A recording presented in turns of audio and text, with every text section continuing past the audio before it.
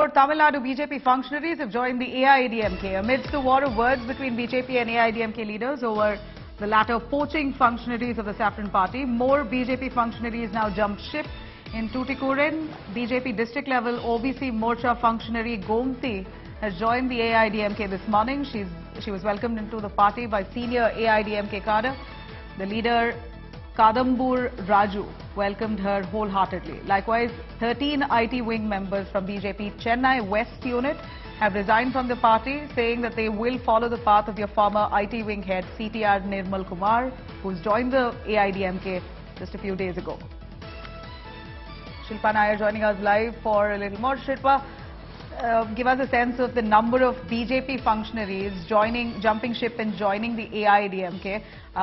First of all, we know the BJP cadre in Tamil Nadu itself is really small, and among that unit you have a bunch of them jumping to AIADMK. What's the reason? And aren't the BJP and AIADMK at this point in an alliance, so to say?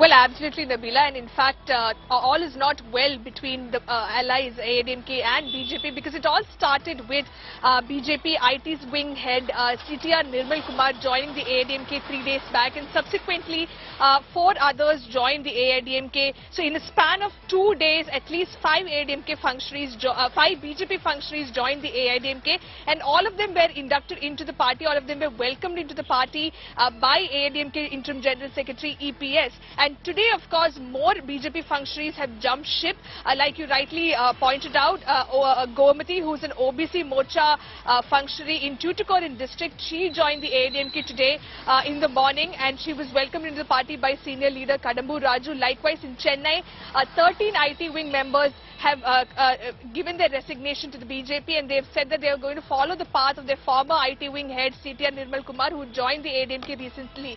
And clearly this has definitely upsetted the BJP, and that is the reason why yesterday when India Today spoke to Tamil Nadu BJP chief K. Annamalai, he lashed out at the AIADMK, saying that if he decides to go shopping, then his shopping list is going to be big, and the timing and the venue of it he will decide very soon. That is what Annamalai told India Today exclusively. And so of course this has led to a war of words as expected. One should know that AIADMK and the BJP were in a pre-poll alliance right when the election took place barely a year ago, and now we see the two alliance partners warring it out with a bunch of the BJP functionaries in Tamil Nadu joining AIADMK.